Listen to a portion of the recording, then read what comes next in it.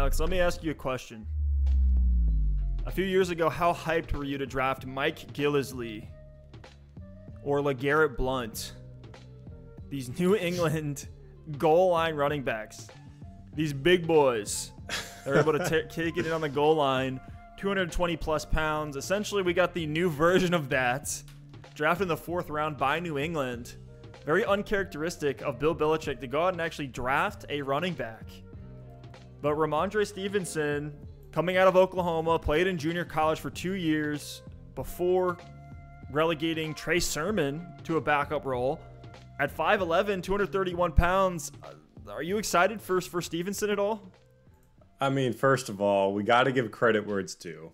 LeGarrette had his time in the sun, had that NFL leading 18 touchdown season. Touchdowns. Mike Gillislee, don't quote me on this, but I'm pretty sure he had a 3-touchdown game for the New England Patriots. So before I say anything about Rhamondre Stevenson, I just have to say, although I absolutely despise his prospect profile, I'm not saying it's impossible. I'm not saying it's impossible. We've seen these big boy backs for Big Bill Belichick say that 10 times fast.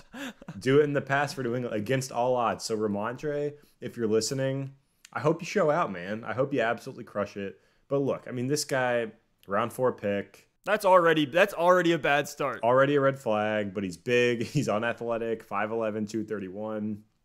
He just crams into the offensive line. But honestly, like, if he was to get opportunity in New England, who knows? But I'll get into that.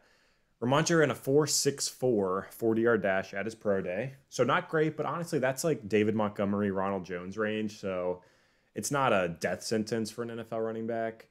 The more concerning thing is his agility. You know, David Montgomery and Ronald Jones are fairly shifty with that slower speed. But Rhamondre Stevenson has an 11th percentile burst score per player profile, which takes some of those agility metrics into consideration. His center at Oklahoma was Creed Humphrey. And Creed Humphrey was drafted in round 2 this season, an offensive lineman. And Creed Humphrey had a better 20-yard shuttle, 3-cone drill, broad jump, and vertical than Rhamondre Stevenson. His own offensive lineman had better agility testing metrics at their pro day than Rhamondre Stevenson. So he just doesn't have the juice for these breakaway long runs. He can't get past the second level. He can't. And he's already 23 years old. He's the same age as Josh Jacobs. But having said all this, it sounds like I hate Rhamondre Stevenson, but I really don't. You look at the Pats running backs right now in the current situation, who knows? There could be opportunity. You said it. We've seen it with LeGarrette Blount. We've seen it with Mike Gillislee. We've seen it with Jonas Gray, for crying out loud, in New England.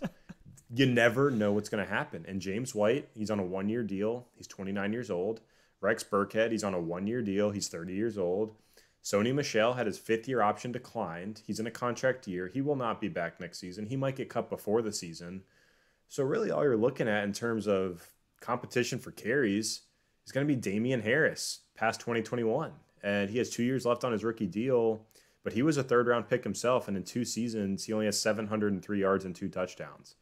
So I'm not betting on Rhamondre Stevenson, but he's an interesting name to keep an eye on, because if for whatever reason Damien Harris misses some time and this cluttered New England backfield starts to clear out a little bit, man, Rhamondre Stevenson, if he gets 10, 12, 14 carries a game, even if he's just cramming into the offensive line and he can score some touchdowns in this offense, he could have his time in the sun as well up there in New England.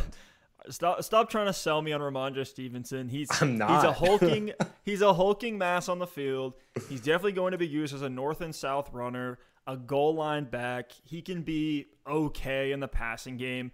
The 4th round draft capital already put Stevenson on shaky ground, and then we can try to give him the benefit of the doubt, but he doesn't have the proven college production of a Kenny Gainwell or a Chuba Hubbard. He doesn't jump off the screen. You look at his athletic measurables like A.J. Dillon last year, Elijah Mitchell this year, these late-round running backs that have some juice, have some burst, have some impressive athletic measurables that we can latch onto. You already mentioned the icing on the cake. He's older than 23 years old. He's a year away from being a dynasty sell. So if you want any value for Stevenson, you hope that he's a monster in year one. He's already going to compete with the other backs you named, Damien Harris, Sony Michel, James White. And we know this offense is not going to score 18 touchdowns with one running back. This is not a Tom Brady-led offense. New England ran the most run plays per game in 2020, but you still have Cam Newton, who's going to start until the wheels fall off. Cam took 43% of red zone rushing attempts in 2020. So half the time when they get into the red zone, it's Cam Newton running it in. Then you get a rookie quarterback who may come in. He'll probably have some growing pains. This offense was bottom 6 in points per game last year, and I don't expect any dramatic improvements unless Mac Jones comes out, takes this team to new heights with a lackluster weapons group. Yeah, they got 2 tight ends they brought in a free agency, but that's not going to be a world beater for them. Outside of that, you got Nelson Aguilar, Jacoby Myers, Kendrick Bourne, N'Keal Harry, just gross names. If I'm in a rookie draft, I'm not even wasting a pick on Rhamondre Stevenson. I'll just say it. I'm not wasting a pick. Give me Javian Hawkins. Give me Chris Evans. Give me Garrett Oaks. Garrett Oaks, my favorite Pokemon. Give me Garrett Oaks over Rhamondre Stevenson in these rookie drafts.